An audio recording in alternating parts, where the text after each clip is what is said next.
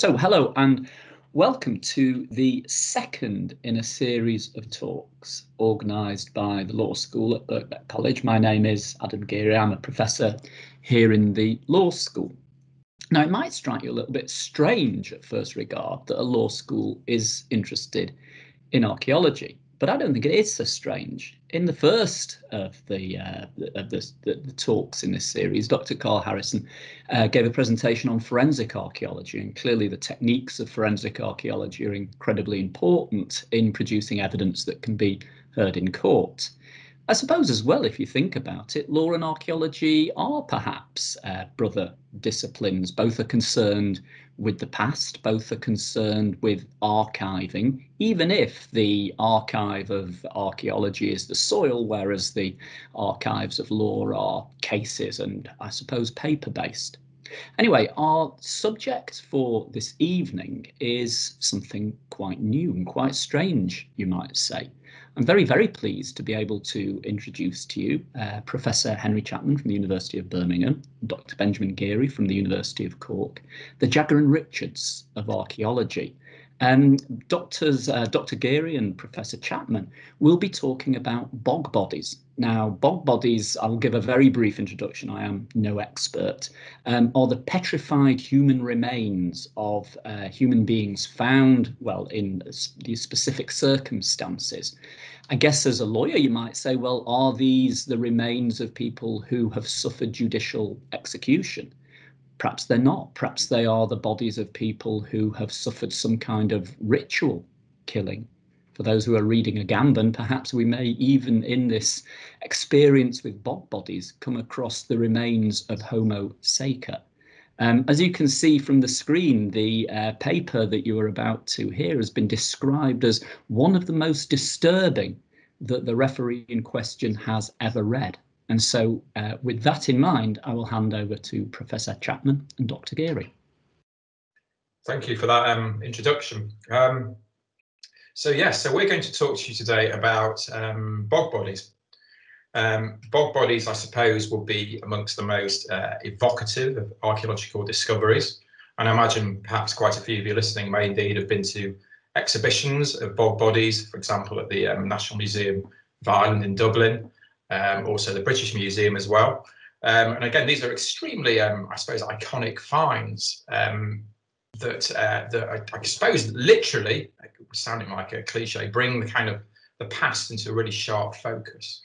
So what we're going to do today is we're going to present some work that I suppose is myself and Henry's attempt to rethink, I suppose, aspects of the archaeological understanding of bog bodies. Bog bodies have been worked on for many years, and there's been a huge amount of work carried out.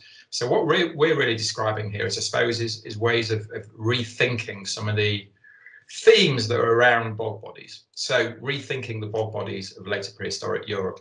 The comment is actually, it's not from a referee, it was from a journalist who, after the paper that this is partly based on was published, sent myself and Henry an email saying he wanted to write about it, and he said this is the most disturbing paper I've ever read, which at the time, and I'm still not sure whether that's a good or a bad thing. Anyway, you may be the judge. On that basis, we should present really, I suppose, a trigger warning. So obviously this paper is going to contain images of human remains, flesh human remains. So that's just a warning. If you're disturbed or distressed in any way by that, then this is probably not the talk for you. So I would suggest you maybe switch off rather than look away, because there's going to be quite a few bodies. Anyway, let's get ourselves started. Henry. Yeah, so this is a bog body. Just we thought it's just before we actually get into the paper, we'll just say a few words about what a bog body is. And actually, the broadest definition, it's just human remains from a bog. So it's kind of what it says on the tin. But the thing about these remains is because of the conditions of the bog, the preservation of the bits which normally rot away, the flesh, the internal organs, these things can be preserved. And I think you see it possibly in the best example here with Tolland Man, found in Denmark in the 1950s. And just the ability to look into somebody's face from somebody who's effectively over 2,000 years old is just stunning. And I just really like the quote from the Epic of Gilgamesh. the dead and the sleeping, how they resemble one another. And I think you see that really clearly with Tollin Man. But the thing with bog bodies is that because of that preservation for archaeology, whereas we are normally dealing with the remains of people which might be skeletal, as soon as you have bog bodies, you have so much more information. But of course, it's not just about the bog body, and as we'll see, it's about the environment which they're within. So we can find out so much. There's so much more information we can get from the individual about who they were, what the lifestyle was in life, how they died, the trauma, but also about the environment where they're placed. So it's that our starting point is that increase of information which we can get. But of course, these are individuals which are found in bogs, which is not the way that normal burials would supposedly happen. So if we move on to the next slide, if we look at the way that these are normally interpreted, because they are unusual, the fact we're finding human remains in bogs, and for many periods, if we look at prehistory, the normal way people are buried, there are normal practices, and those normal practices are not putting somebody into a bog. And the other thing is, quite often they've got injuries. So what we're going to focus on is three main themes, and these three main themes for this talk, this gives us some structure, relate to the main trends in terms of interpretation. So the first of these trends is that most of them are later prehistoric. So quite often it's seen that bog bodies are something which happen around the Iron Age, around about that sort of period. And this has been confirmed by dating of collections within museums. A lot of the finds have ended up in museums. The second trend in interpretation is that they are brutally killed, and quite often excessively killed, sometimes killed in multiple ways, where one method would be enough. And the third one, which is really kind of what draws all these things together, is that they represent human sacrifice. So whilst there are other interpretations, that it might be about punishment, it might have been killed as a punishment, or it might be a mugging or a murder or something accidental or so on. The prevalent interpretation is about human sacrifice. So they're the three principal trends that we're going to be addressing. Ben. Okay, so Henry's just explained, we have the number of themes we're going to look at here. In particular, as we've just seen, there's this general perception that bog bodies are what we call later prehistoric. So again, I suppose in Northwest Europe, the period we're talking about is approximately from about 3,000 years before present onwards. So about what we refer to in archaeologists use BCAD systems. So we're talking perhaps from about 1000 BC, and sometimes a bit early. We do have earlier ones through what we call kind of the end of the Bronze Age into the Iron Age. So that's our period. To an extent, that date of the later prehistory, we do, to be clear, we have bog bodies from those, and those are the bog bodies that tend to be the more famous ones that draw attention to them for that reason. So Tollin Man, we've just seen, he's a very famous bog body, later prehistoric. But we're going to think a bit more about date ranges and how that affects our interpretations. Second, violence, the way these people meet their ends. And sometimes the killing of these people has been described as being very brutal. And we're going to return to think a little bit about what exactly that means and how an understanding of the last minutes of someone's existence might help us understand and interpret these finds. And that relates to number three, which is, I suppose, the purpose that Henry's alluded to already. Are these sacrificial events, or are they punishments? Are they murders? Are they accidental? Or do they relate in some way to, I suppose, normal burials, if that's the right word there? So that's what we're going to pull apart. So we're going with question one. Certainly the bog bodies that draw the most attention are the ones that you can see here. These are the ones that are essentially flesh. They have flesh surviving on them. And again, some of these you may be familiar with. Graubowl Man from Denmark, Lindow Man from England, Tollin Man we've just seen, Elling Woman. And again, most of these, in fact, all of these I think here are on display in different museums. So Lindow Man, for example, is in the British Museum. Cloney Cavern Man there is in the National Museum of Ireland in Dublin. And again, what you can see here is the broadly similar date range. So the few centuries BC, so just over 2,000 years old. and again some are slightly later. Lindow-Man, in particular, possibly Iron Age, possibly falls into the Romano-British period. So those are kind of, if you like, the typical kind of projection or idea of bog bodies. Henry. So the thing is, when you look at those examples, all of those have been found in the 20th century, and actually most of those are found in the later part of the 20th century or early 21st century. They're all quite recent discoveries. And so, yeah, is there something unusual about those? Because the ones we know about are actually the ones which were found most recently. So in a study looking at all of the bog bodies known from England, okay, so England doesn't have a huge number. Yeah, we've only seen Lindow-Man on that last slide. If you look at all the ones which were recorded, you find quite a lot. And actually, most of those bodies are only known that they're from the records. They don't exist anymore as physical bodies. They're actually sometimes referred to as paper bodies because they only exist on paper about what's written about them. But from the whole of England, Wales, and Scotland, there's 180 bodies known, and of those, 87 have some indication of what date, what period they're from. And the graph here just shows that range. And probably immediately you'll see that for the post-medieval period and Bronze Age is actually where the majority are. Most of them actually aren't from that, the end of prehistory, the Iron Age and Romano-British. There's a lot of more recent ones. So actually that chronological range of bodies is not quite what the perception is, that they're all sort of Iron Age or at least later prehistoric. So if we flip onto the next slide, if we start thinking about the date of discovery for these, and how the archive is created effectively, some of the answers come up to this. And what seems to be the driving factor in terms of what we know about is the date when things are found. So if you think all those examples which we saw the photos of earlier have been found in the 1900s or early 2000s, and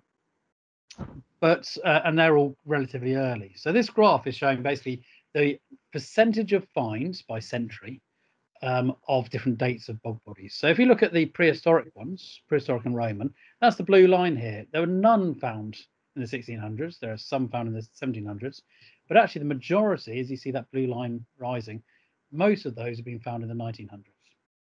In contrast, if we go back to the 1600s, all of the bodies which were found were post-medieval or medieval, and actually that's dropped. So actually, it seems to be there's a relationship between what we're finding in museums and when they've been discovered. And this is significant because it wasn't until around about the middle of the 20th century that we actually had the technology to conserve these remains. So actually, although bog bodies have been found before, they rotted away. The flesh parts, they dried out, so they didn't look so good. They're not on display. Whereas the more recent discoveries are the ones which we naturally study. So if we flick onto the next slide, the rationale, though, the reason why this is happening is because of how they're discovered. So bog bodies, by definition, are found in bogs, and bogs grow sort of vertically through time. So the top of a bog is more recent than the bottom of a bog. The actual peat is building up through time. So that means that if you start using a bog, so the historically some of the greatest practices and the reason why many of these bodies are found is because of peat cutting for fuel primarily, but for other purposes as well. You naturally start cutting peat from the top. So in the early years of cutting peat, say in the 1600s and 1700s, you're naturally going to be hitting anything which is preserved in those upper layers, so the post-medieval piece. But as we've gone through time, through the centuries, and into the 20th century, we've gone deeper and deeper into the bog, or into the bogs generally, and now we're hitting prehistory. And so that correlation between the bodies which were being found at the same time when conservation methods were good enough to preserve these bodies happens to be hitting when we hit prehistory. So there is this link between what's known as common perception of these bodies being later prehistoric and just merit of where they were found within the bog. Okay, so I suppose this is kind of illustrating what Henry's talking about here, and that is the fact that bogs have been heavily exploited through time largely for fuel, particularly in countries such as Ireland, but elsewhere, the Netherlands, of course, drainage and reclamation related to really, I suppose, perception that's changed very much in recent years, that peatlands don't really fulfil any function for us in environmental terms. That's very much changed in recent years. We now know that peat bogs are extremely important for biodiversity, for hydrological storage, and for and as carbon sinks. So bogs essentially are made up of plant remains. Plant remains are carbon. So functioning bogs act as carbon sinks. They store and lock up carbon. So hence in recent years we've seen a shift towards the restoration and rehabilitation of bogs. But the point we're making here is the fact that as those processes of destruction of peat progress through time, that initially when peat was being cut by hand, as we see in these images here, that would mean that the chances of discovery of archaeology such as bog bodies is very high, because people were down at ground level, they were cutting away. As drainage and extraction shift to mechanical means, as per the bottom image you can see there, that's an image I think from an Irish bog, the chances of discovery are also much reduced because of that mechanical scale extraction, whereby really in more recent years we've relied on chance effectively for the discovery of bog bodies, or very occasionally for the eyes of very observant archaeologists. So we have this kind of double whammy always with the archaeology of peatland systems, is that the process of exposure is also the process of destruction and loss as well.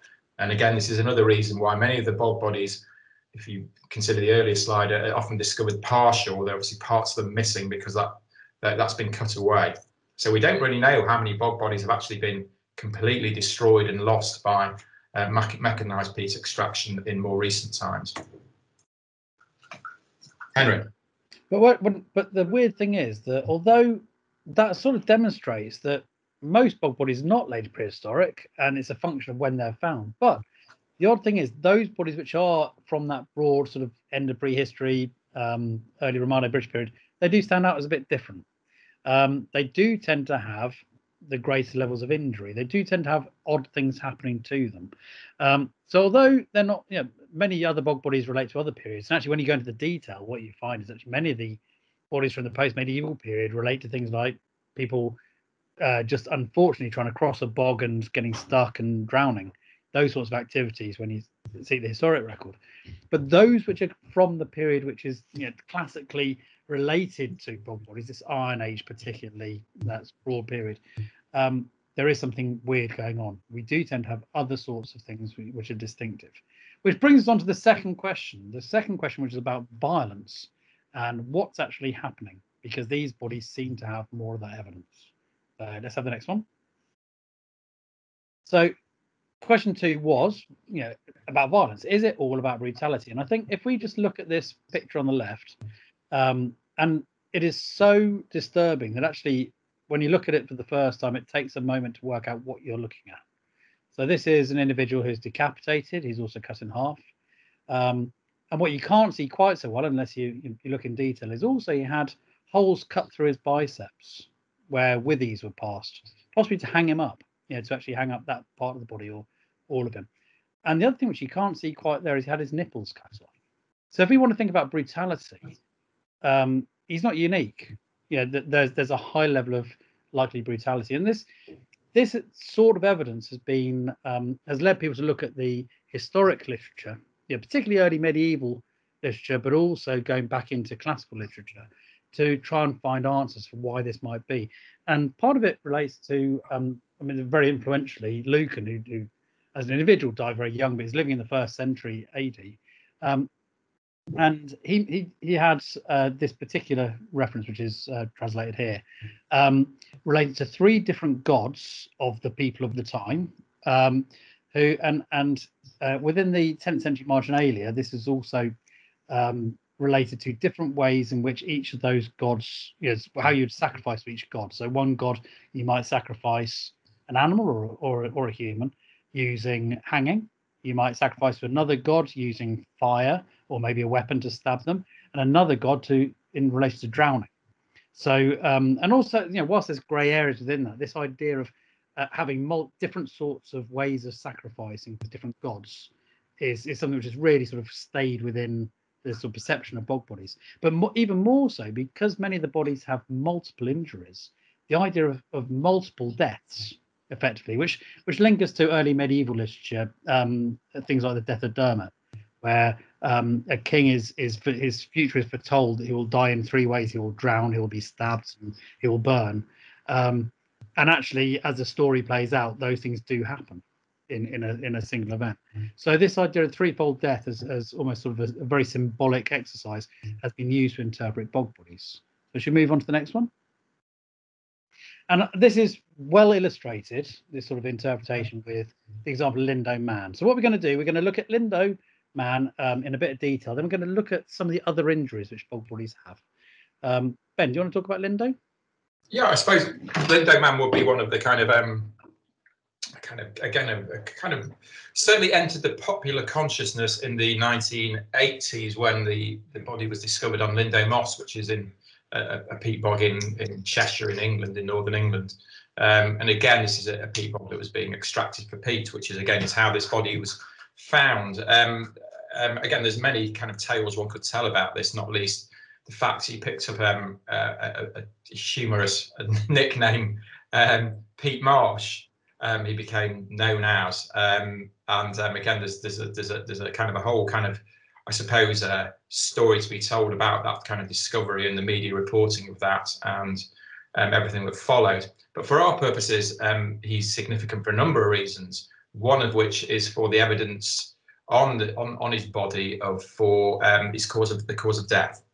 So again, this is an advantage that we have of bog bodies, as obviously you're gathering invariably with archaeological remains in the form of skeletons. We often do not have direct evidence of how people died unless that's very clearly registered in skeletal remains. But where we have soft tissue, we can often extract those clues. And Lindo Man is a very kind of good example of this claimed motif of the triple death.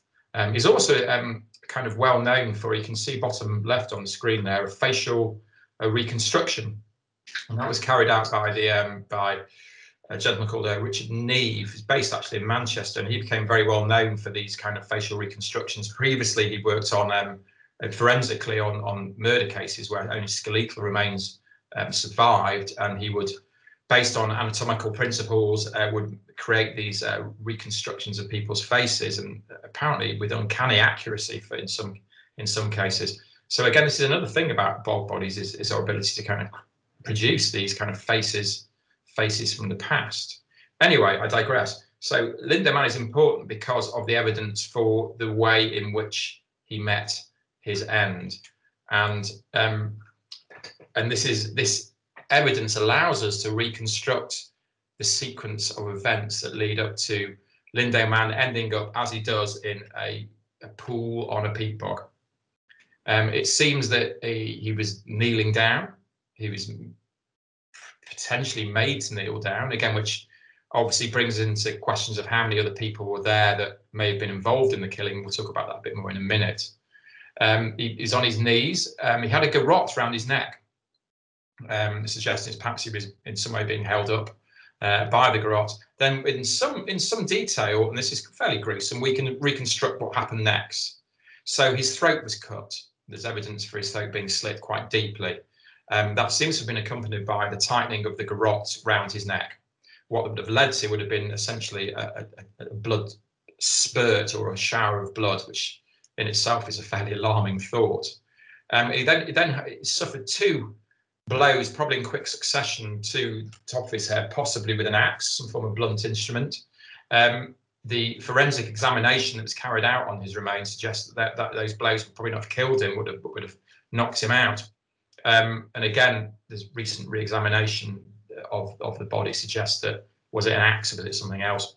I suppose in a sense that's academic in terms of our interests here.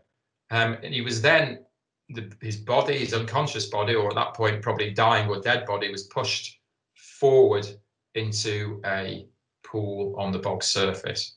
So again, we have this very kind of precise series of events, or the kind of sequence of events that kind of led to the end of this individual's life. Henry. So partially because the detailed examination of examples of Lindo Man, and actually dating from even before that, from sort of 1960s sort of interpretations, people have seen bog bodies and they've seen this evidence of that increased evidence because of the flesh on a body that you can see so much, and they've identified loads and loads of injuries on them. So if we go through a few, here's Borromose 3. Now with archaeology we have this great convention where you might notice that Lindo Man is also known as Lindo 2, because there was a Lindo 1, and Borromose 3 is the third of a group. But she was found in the bog, and she had been scalped. Her hair was, the top of her head was moved away from the skull. Also, her face had been smashed in. The front of the skull had been destroyed, and she had a broken leg. But the problem is actually when the body was re-examined, it turned out actually all of this was taphonomic, which means that basically this was to do with the burial environment. None of these injuries were real. The scalping and the smashed skull was all because of the weight of the peat. So as the peat's growing up above the body, it's forcing that weight, and that's what smashed the skull. It also forced the scalp away from the skull. So that idea of scalping. It also broke her leg. And actually, when we look at this individual, there's no obvious cause of death. There's certainly no violence. So this starts making things quite curious, because as soon as, whilst Lindo Man, we know there were injuries, we can see them, we can demonstrate it. With some of the other examples, it's not so clear. So let's have a look at another one. So here's a second one. This is Vinderby 1. This is actually one of a pair of bodies. Now this is found in northern Germany. It was a girl. She had half her head shaved off, which is significant because although we only have very few contemporary sources from Roman writers, what we know is that for crimes, as they're put, such as adultery, women would have their heads shaved. So this was clearly something which was relevant. She is blindfolded. You can see the blindfold in one of the pictures here, and her hand was arranged in an obscene hand gesture. And on top of that, a year later, 5 meters away, a second body was found, Vinderby 2. It was a man, and he had been strangled with a hazel sort of rope. So clearly, these were lovers. They were both killed for adultery. And that interpretation stayed for a long time, but it turned out that actually, firstly, radiocarbon dating, so dating of the bodies, showed that there was at least 100 years between the two. They could never have lived at the same time. Secondly, further examination of the body of Vinderby girl turned out it was actually, she was male. It was actually Vinderby boy, probably a little bit older, probably about 17. The half-shaven head was actually because of the preservation. It's because that was the upper side of the body, and that part had decayed. It wasn't shaven at all. And the blindfold was actually a hairband which had slipped. And the obscene hand gesture, it turned out, from looking at records, was actually one of the curators in the museum had rearranged it to make it fit other models. So suddenly we've got a completely different interpretation.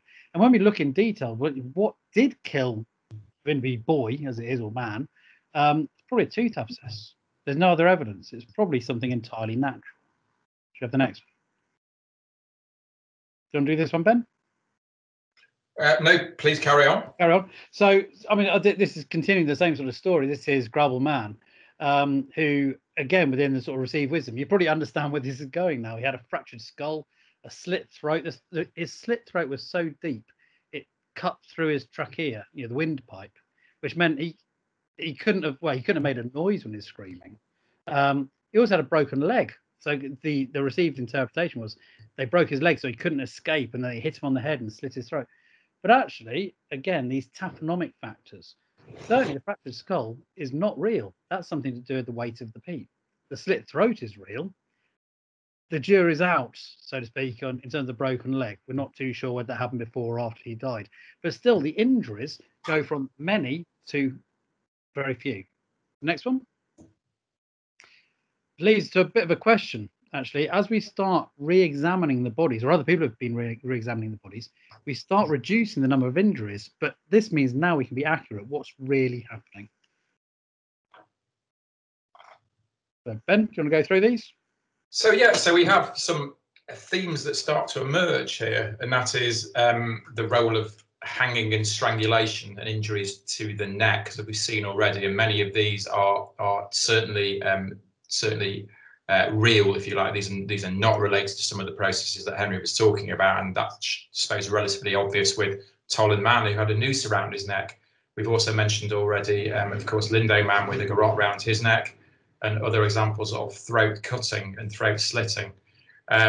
So we seem to have these emerging patterns, and again, if we look at broadly at the dates of these bodies, which bring us into the Iron Age, and occasionally into the Romano-British period, we start to observe certain trends for certain bodies. So we're able to kind of start to, I suppose, in a legal or a forensic manner, start to pick our way through these injuries and start to identify patterns that are real, that are perimortem as opposed to post-mortem injuries. So this allows us to start to think in, I suppose, a more informed way, or a more closely informed way, about the final moments of these individuals. And from an archaeological point of view, it allows us to think about what that tells us about how people are dying, or how the sequence of events we've seen already. So again, we have cranial trauma. We've talked about that. We've talked about the evidence for Lindo Man being struck with a blunt instrument, possibly an axe. We also see that with Cloney Cavern Man, as we've mentioned previously as well. So again, we start to kind of close in, I suppose, on patterns within our data sets, and again, that allows us to think about what this means. Again, throat slitting we talked about already, or throat slitting and garrotting. Graubaul Man there, Henry just talked about. Lindo Man we've mentioned as well. So we might start to think, what is the significance of this? Now, again, from a point of view of, I suppose, a cynic might say, well, if you're going to kill someone, if you want to finish someone off, cutting their throat is a pretty good way to do it. But that still leaves us with certain questions, and not least that returns, I suppose, some of the issues referred to earlier, particularly about theories of what we sometimes call overkill. So the idea that some of these people may have been killed, in inverted commas, more than once. Obviously, the removal of the head is a very surefire way to finish someone off, for obvious reasons. And we've seen examples of that with Old Craven Man, who seems to have had his head removed completely. We have Osterby Man there as well. Incidentally, there's an interesting point about some of these bog bodies. You can see there, we occasionally have the hair survives intact, and there's actually quite a lot of discussion about that, because this is really just about, at least in terms of Northwest Europe, really one of the few archaeological examples we have of what people's hairstyles were like in the past.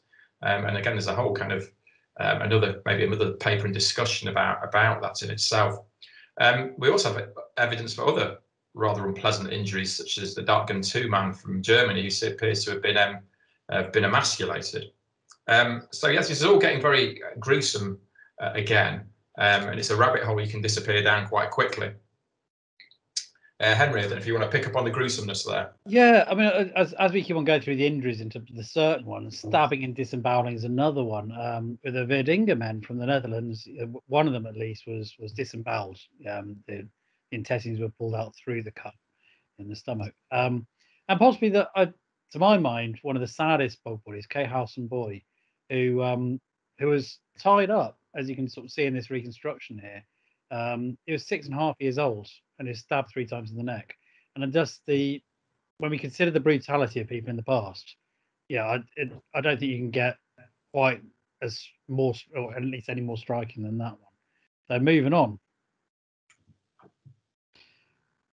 So this leaves us with a number of conclusions. The first of those is actually there's fewer injuries on these bodies than we previously thought. If you think of Boromos 3 with a face smashed in, which wasn't, and other things.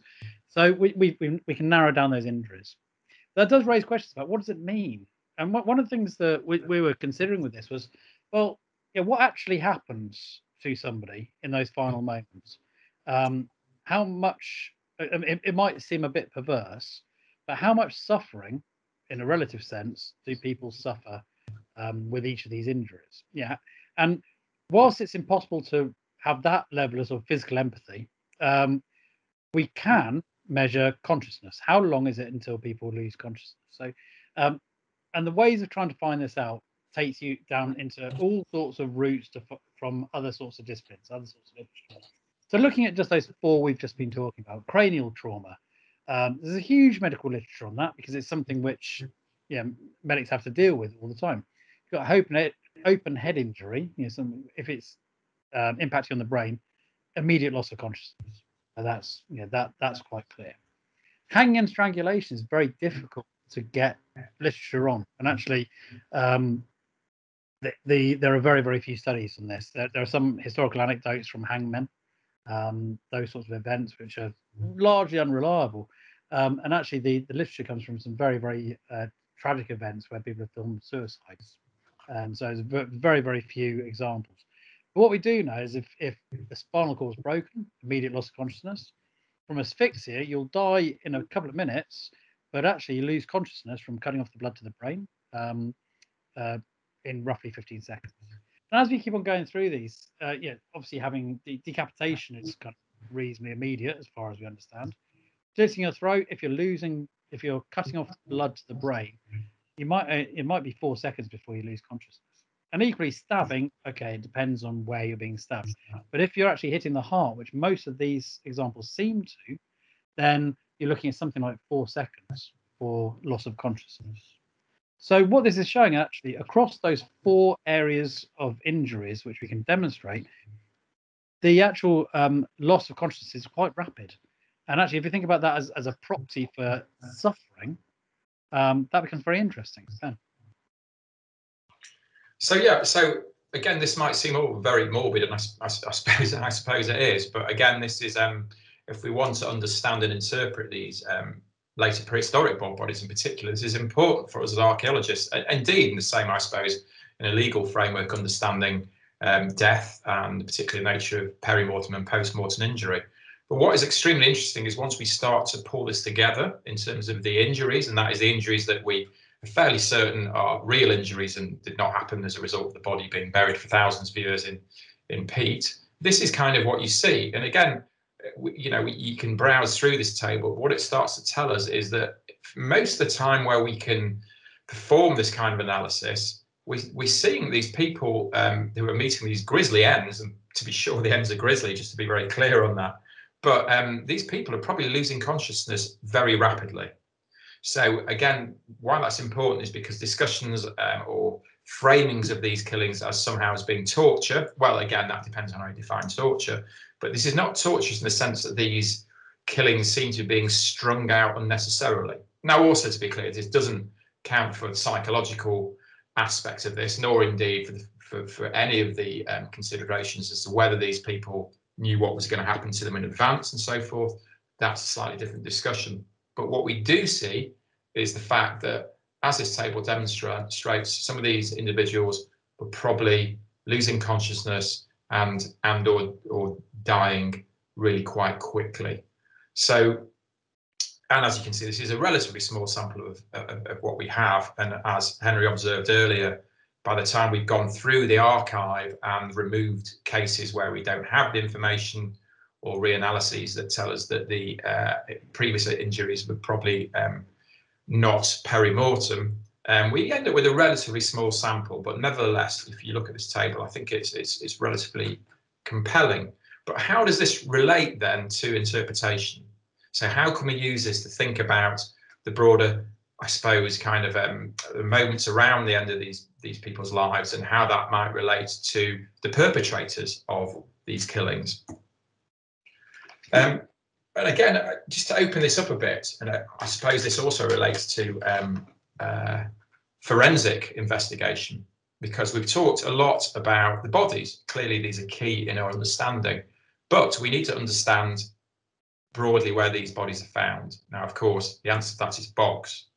But in the past, there's been a tendency to not quite ignore, but to kind of skate over the fine spots and assume that all bogs are the same. All bogs are wet, all bogs are peat forming environments and so forth. But actually, bogs vary as landscapes. They change through time, and they vary spatially. So particularly some obvious points about this might be that bogs expand and grow across the landscape. So the extent of a bog in the present day is not the extent of the bog in the past. Other things, bogs are wet, they are certainly wet, but they vary in their surface wetness. They change wetness through time, and that can vary from periods where you might have open water, pools on a bog, through to drier environments. That also relates to the kind of plants that grow and form the peat forming vegetation. So all of these aspects are important in terms of what we call, as archaeologists, the context of discovery. So to understand the bog body, or that event, the killing or the end of the life of that person, we need to situate and place that event within the context of the landscape that we find that within. An added complication here, of course, is that in the past, particularly in prehistory and possibly earlier, communities were also exploiting peatlands. They were cutting peat, and that also relates to the discovery of certain bog bodies and the fact that some bog bodies seem to have been placed in peat cuttings that were open at the time of the end of their life. Henry. So if we're trying to think about the actual the context of the body or the find of the body as a way of trying to understand the event, I mean, you can think of it as almost as the scene of crime, if you like, or you can use similar sorts of ways of thinking about that moment, because actually, if you think actually the victim is only one part of it, think about the scene is clearly important. And some specific questions come up because, as Ben said, a bog changes in its shape, it expands through time. So at a particular time, such as when the body was placed in the bog or killed on the bog, how far was that from the actual edge? Because the edges have moved. So, was it near the edge or was it right in the middle? Which is a question about accessibility. So how easy was it? But the second question comes down to how hard was it to actually get across that bog? So, okay, it might be, you might have a body which is right in the middle of a bog at the time. But if that bog is quite dry and easy to walk on, that's not too big a deal. Whereas if that bog is actually very, very wet, it's a time when it's because of climate or something else, it's become wetter, then actually that could become really treacherous. I've always think of things like Conan Doyle's Hound of the Baskervilles and the idea of being sort of swallowed up by the bog, because we know this has happened. So the risk of carrying a dead body across a wet bog or having somebody walk to their death, these things become important and clearly are important to interpretation. If it's a mugging and a murder, asking somebody to then walk to the middle of a bog is unlikely. So we can start using the scene to help us. A third point is, if taking it down the ritual or the human sacrifice line, why might they be sacrificing people? Is it because of loss of crop? Is it because the weather's got worse? How have things been getting wetter over time? Can we help that? Is it a response to change? And fourthly, out of this list is how visible was the event? How open was the landscape? Could you have had an audience? Is it a ceremonial event where people could watch it, or is it something which is closed and hidden like a murder? Next one.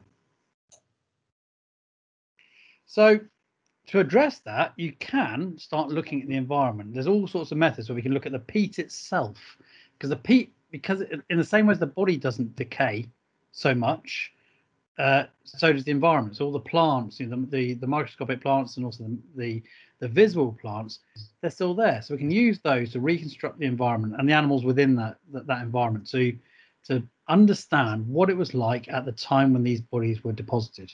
And equally, we can start mapping where the edges of the peatland were at those same times. Ben, did you want to add anything to that?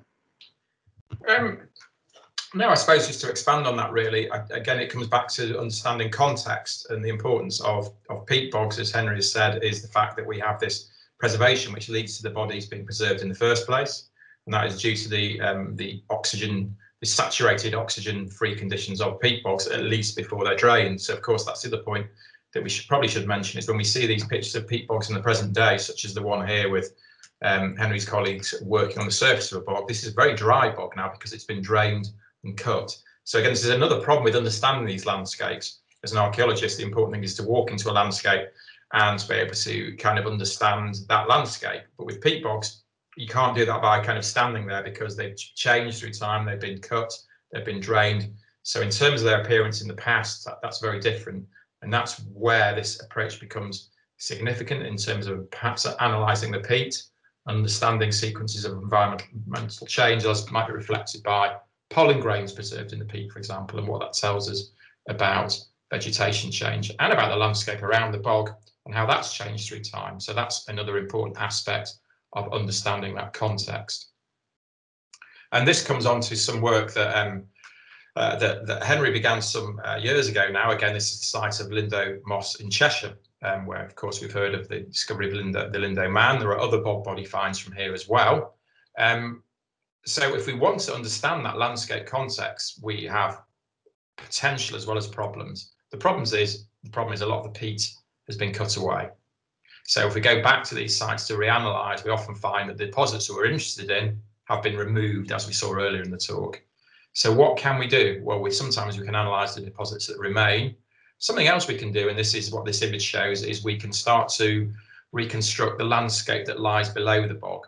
So the peatland grows in a landscape that's previously dryland. Now, this is what these images are showing you here. And this is, how do we do this? Very simply by taking cores, recording the depth of those cores, and obviously being able to kind of position those cores spatially very accurately. And that is what this model shows us here. So this is a model of the contours of the basin that Lindo bog grew within. Henry. Yeah, and by modelling that, then you can use other areas of data to simulate the where the surface of the peat was, so you can sort of grow it through time in many ways. But really, the conclusion from that is shown both in the two bottom pictures here, which show you the locations of the body finds in relation to the extent of peatland round about the same time, or the light years modelled extent of peatland at the same time when these bodies were deposited, in relation to the dryland. So the wetland, or the bog, is in brown here, and you see the contours behind it. What we also know, which isn't clear from the pictures, is that at the time when Lindo Man was deposited, the environment was getting wetter, and it had been for some time before that. So it's a harder landscape to walk on. And if you look at particularly at you can see with the arrow there, the bottom dot, where Lindo Man was placed was pretty much as far from dry land as it's possible to get. And the other finds of bits of bog bodies were also quite far from dry land. So if we just think about that model in terms of if you're murdering somebody and trying to hide the body quickly, you're unlikely to drag them out to the middle of a bog, which is largely free of trees, so it's quite visible, and hard to get to and dangerous to get to. You're more likely to hide them in the bushes on the edge, maybe. This seems to tell a very, very different story. So we start looking. It starts opening up the idea that this was a highly visible event. It was also a very deliberate event in terms of where he was placed in the middle of the bog. It's something which tends to veer towards that, almost supporting that human sacrifice argument, which we'll come back to. Next one. And the thing is, with Lindo, it's not on its own. We're looking at other examples. So we saw Tollermand and Ellingwoman earlier on. They're from a very different sort of bog. It's a valley, peat-filled valley. There's actually 3 bog bodies from that area. A lot of the peat's been removed. But if we go on to the next slide, from modelling the peat, again, same process of boreholes and coring and analysis of that. What we find is the actual body is pretty central in the bog.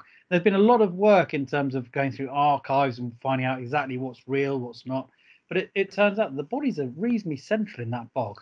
And at a point when we don't know whether the environment's getting wetter at the time. Most of the peat's gone. That takes more analysis.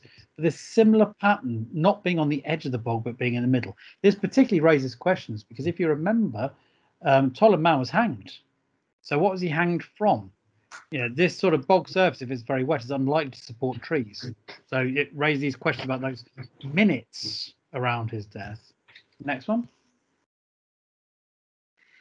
And a similar, sort of similar approach for Boromos 1. So we saw Boromos 3, you can see the picture here, of 3 bog bodies within a large bog in Jutland, northern Denmark.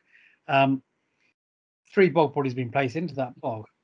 looking at the profile across the bog at the top shows that Boromost 1, which is the only one which actually has signs of deliberate killing. He's been hanged again. It's on the picture. You can probably just see the noose around his neck.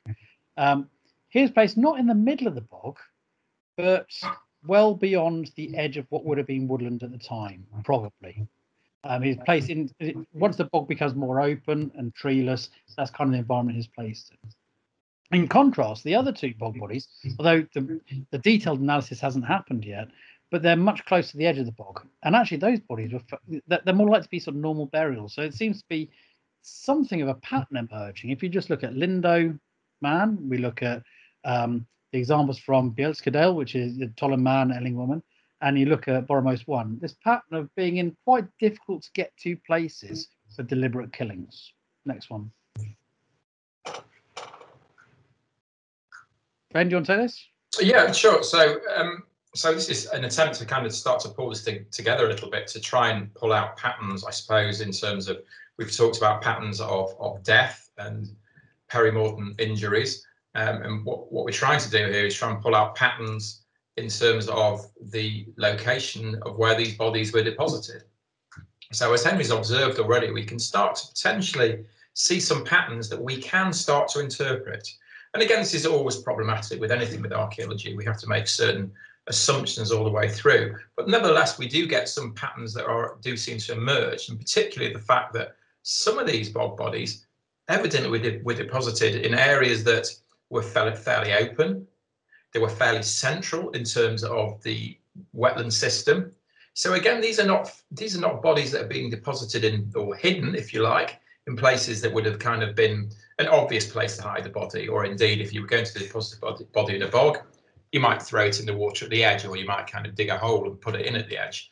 You probably wouldn't drag the body out into the middle of the bog, or as Henry said, indeed, if the person is being killed on the bog, make them march all the way out there, unless that was important, unless it's a significant part of how we understand and interpret these bog bodies in terms of the social and cultural context of why people in later prehistory, or why these certain people seem to be meeting the ends that they are.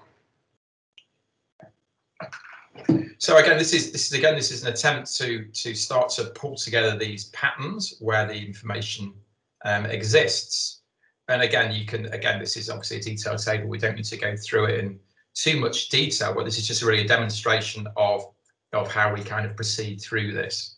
And also the gaps in the data. So for example, if we look to the right hand side there, we've talked about accessibility. And where we're able to kind of make a conclusion about that. That appears in green. Other cases, we don't know, we don't have the information. We might be able to go back and find out. But you can see some very clear patterns. So, for example, often with burials in prehistory, people were buried with things, with funerary goods. Quite often that's not the case with bog bodies, as you can see there. So you can start to pull these patterns together. And again, there's other aspects we've mentioned here in terms of what we might call distinctive features of these individuals. Henry, I don't know if you want to say anything about that. We've mentioned already, for example, hairstyles. Osterby man had a very distinctive haircut called the Swabian knot. And again, other bog bodies such as Eda girls seem to have suffered from physical conditions such as scoliosis, that's curvature of the spine. Henry, I don't know if you want to pick up on any of that at all. Yeah, one of the challenges with looking at any set of data is how many. Yeah, the more categories you can get in terms of analysis, the greater the resolution, the detail, but also the greater the complexity. So that's sort of the challenge we fit in. So the things we've been talking about today in terms of the nature of injuries and deliberate nature of killing, we've talked about the scene of crime, if you like, talked about some other things, but there are many other aspects. Many of the bog bodies had no clothes on, but some of them did. So that's another category we could bring in. The distinctive individual part is a really difficult one, I think, is the best. And Ben and I have talked about this at length, because many of the bog body examples have something which is distinctive physically about their bodies. Because we can only measure physical, we can't see beyond that. But what we don't have is a sample of all people to know how distinctive these things were. So the problem with much of this is we might just be seeing the exceptional, and therefore seeing it as exceptional rather than, it becomes very, very difficult to actually give any real sense of what makes somebody distinctive. In many ways, we could have headed that particular column notes. Might have been a more realistic way of doing it. But this is the sort of way which we try and construct patterns, because actually trying to understand a fragmentary record or a fragmentary archive, we will never have all the parts. So what we have to do is then look at as many different categories as we can and then start finding patterns within them. And this sort of diagram is kind of one of those starting points for that kind of work. But I think what I would say is the areas which stand out as very red start looking much more like normal burials. And we talked earlier about Boromos 3 and Vinderby 1. They look very much like normal burials. That's normal practice. Whereas as they become green, maybe we're down in the world of human sacrifice, which is kind of the start of this final third question. So Sorry, Annie. So I suppose, as we try and pull this together, we've kind of been, I suppose, on various avenues here. But to return to the start, what is it we know now that we didn't know before? What nuances have we been able to identify? And I suppose beginning from the top down, we've seen already that many bog bodies are not later prehistoric. It's the later prehistoric ones that are distinctive, and that is, for many, this really explains why quite often these individuals draw a large amount of archaeological and indeed, for that matter, public attention. So that's understandable, and that we can say with some confidence. Clearly, these people are dying in violent ways. But we've suggested here, and again, this is something that one can debate and discuss, and there are problems with this. We've suggested to an extent that the suffering of these individuals often seems to have been minimised. That is, their violent ends don't seem to have been strung out unnecessarily. Again, and if we think of this in a legal sense, and we think about the crime scene, we can maybe start to link that in terms of what we might describe as different motives, in particular the choices that were being made for the places where these people were deposited, the places indeed where they may have met their deaths.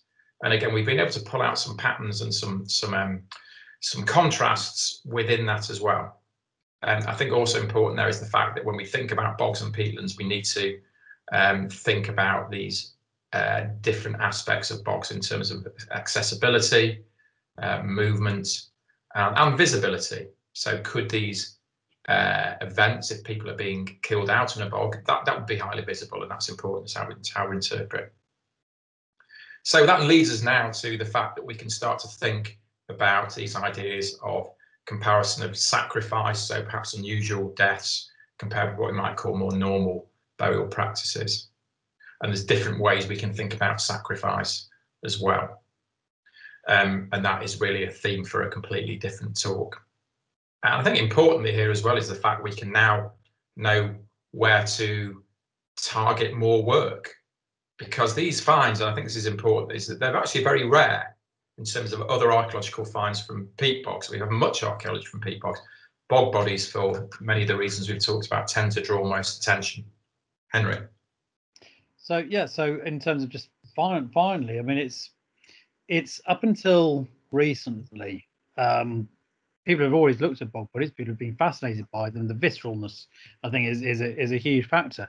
But actually trying to break the impasse where we can actually get into that sort of detail. Hopefully today you've sort of seen some of the ways which you might go thinking about that. But I think at the heart of it, and this goes right back to the start of this talk, when Adam was introducing us, that it's about that mixture of disciplines. Actually, most of the advances, I think, within bog body studies in recent years have happened as a result of conversations with people who specialise in something else.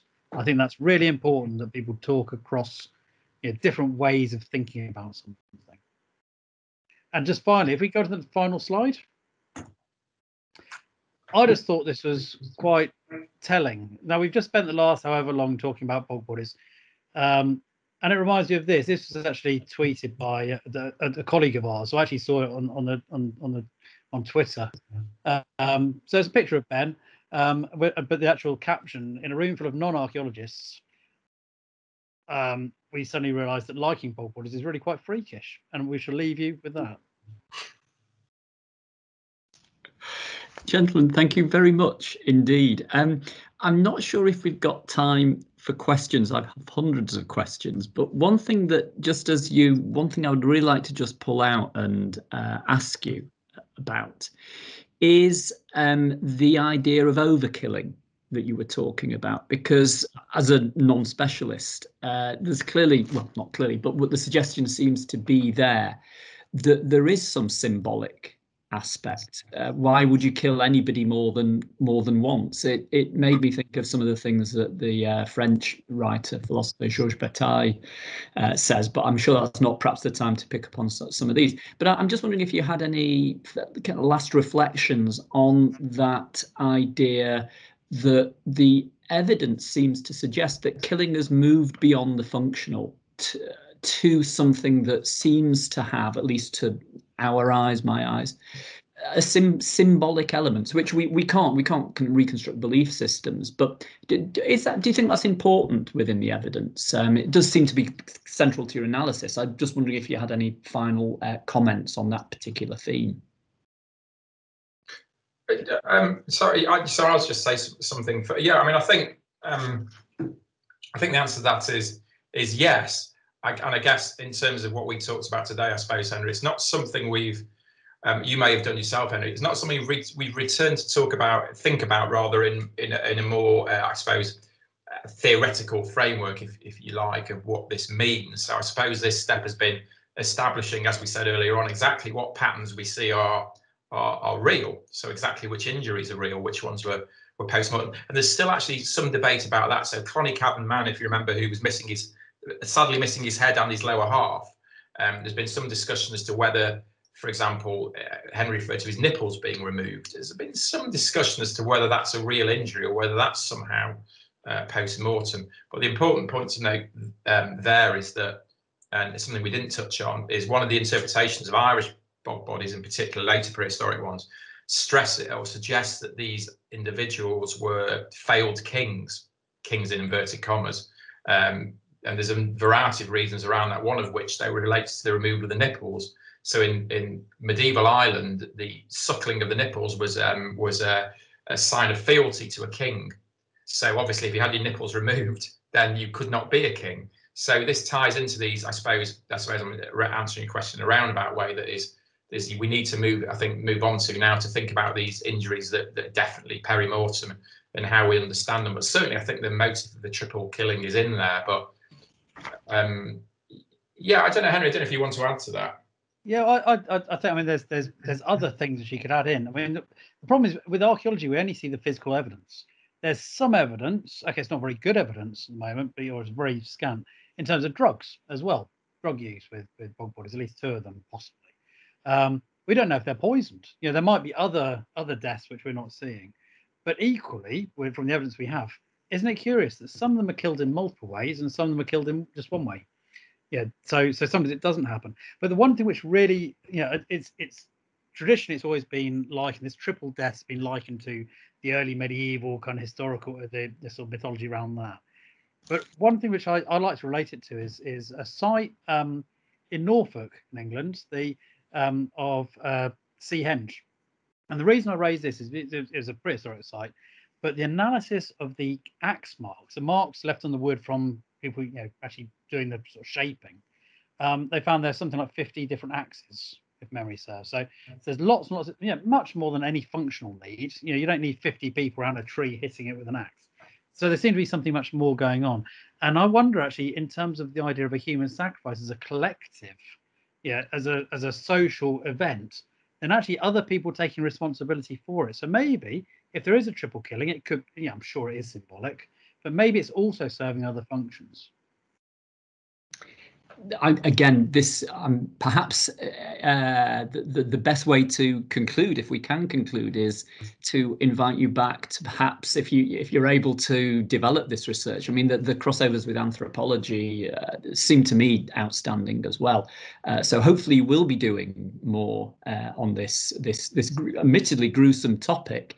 And I'm hoping that you will be able to come back and develop your ideas with us. So I would just like to thank you both for an extremely horrifying, yet intriguing reconstruction of a theatre of pain. I suppose perhaps in a more mundane way. I think also for demonstrating so well the crossover certainly between archaeological and some legal techniques, which to me is really about this exciting work, a splendid demonstration of the insights that innovative and cross-disciplinary scholarship can bring. So Professor Chapman, Dr. Gearey, thank you very much indeed. Thank you for having us.